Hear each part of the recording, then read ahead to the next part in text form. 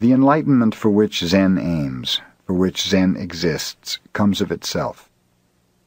As consciousness, one moment it does not exist, the next it does. But physical man walks in the element of time even as he walks in mud, dragging his feet in his true nature. So even Zen must compromise and recognize progressive steps of awareness leading closer to the ever-instant of enlightenment. That is what this next section is about.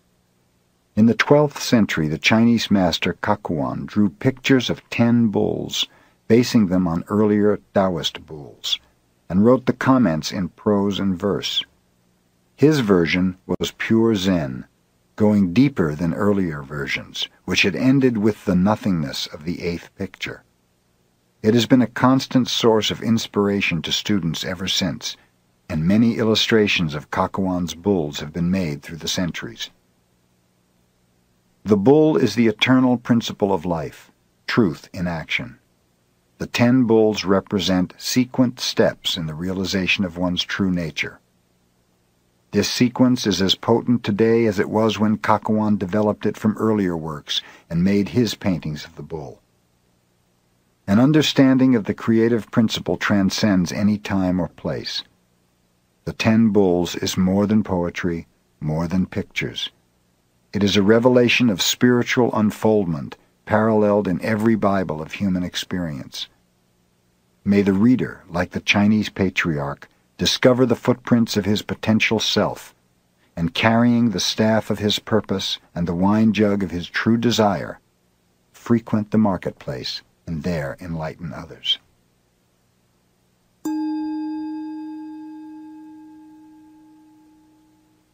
The search for the bull. In the pasture of this world I endlessly push aside the tall grasses in search of the bull. Following unnamed rivers, lost upon the interpenetrating paths of distant mountains, my strength failing and my vitality exhausted, I cannot find the bull. I only hear the locusts churring through the forest at night. Comment. The bull never has been lost. What need is there to search? Only because of separation from my true nature I fail to find him. In the confusion of the senses I lose even his tracks. Far from home I see many crossroads, but which way is the right one I know not. Greed and fear, good and bad, entangle me.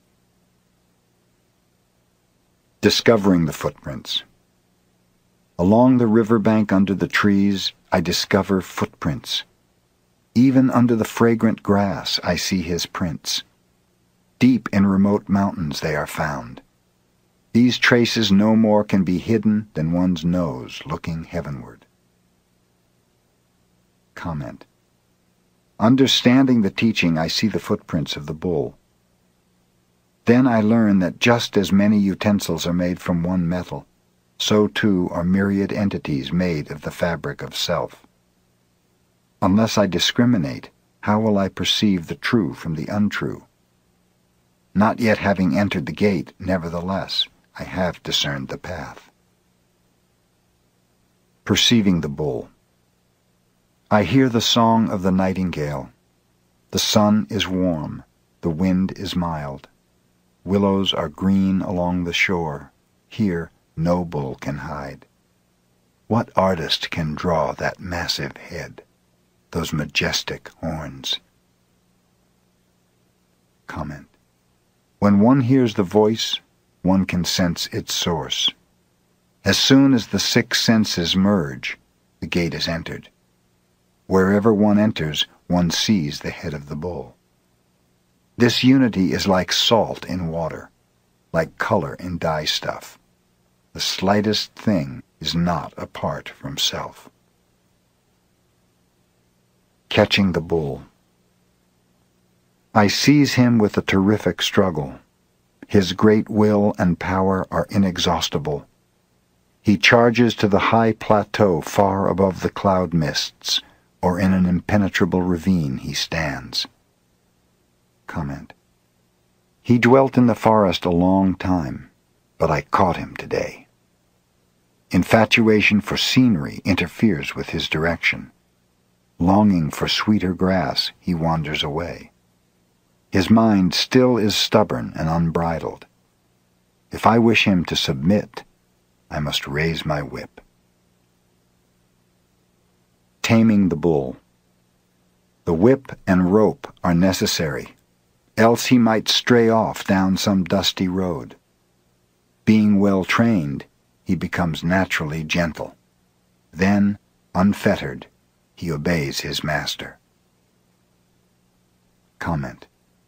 When one thought arises, another thought follows.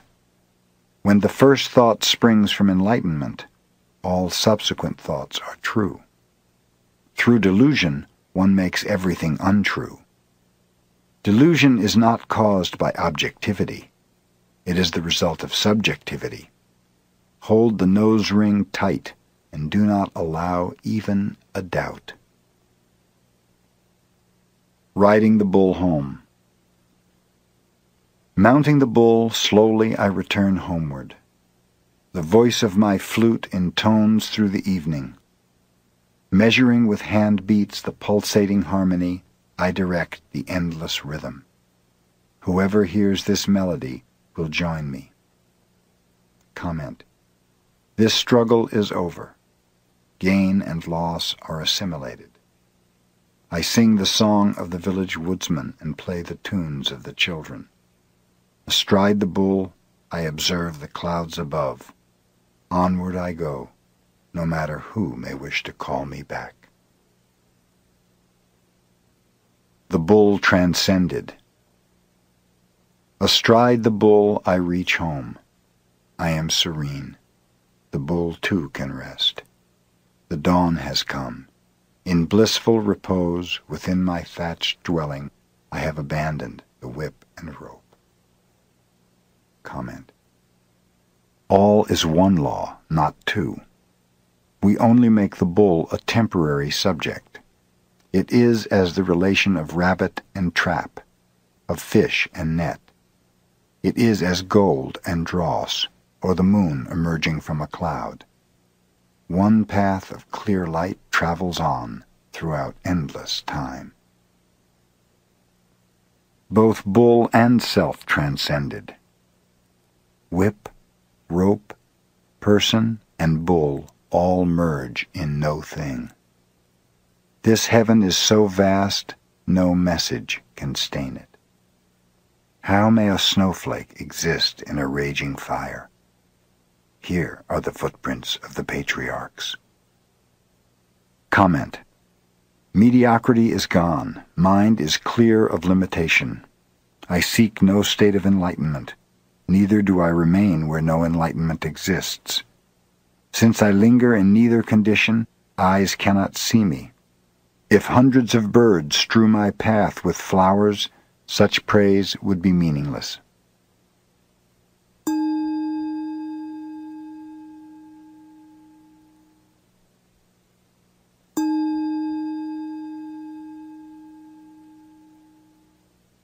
What is Zen?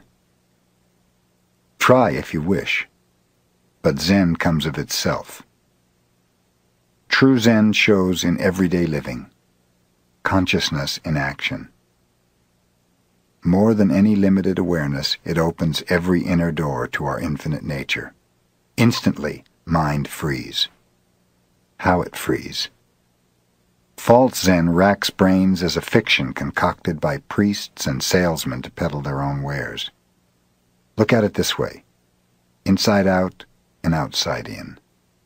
Consciousness everywhere, inclusive, through you. Then you can't help living humbly, in wonder. What is Zen? One answer. Inayat Khan tells a Hindu story of a fish who went to a queen fish and asked, "I have always heard about the sea, but what is this sea? Where is it?" The queen fish explained, "You live, move, and have your being in the sea. The sea is within you and without you, and you are made of sea, and you will end in sea. The sea surrounds you as your own being." Another answer.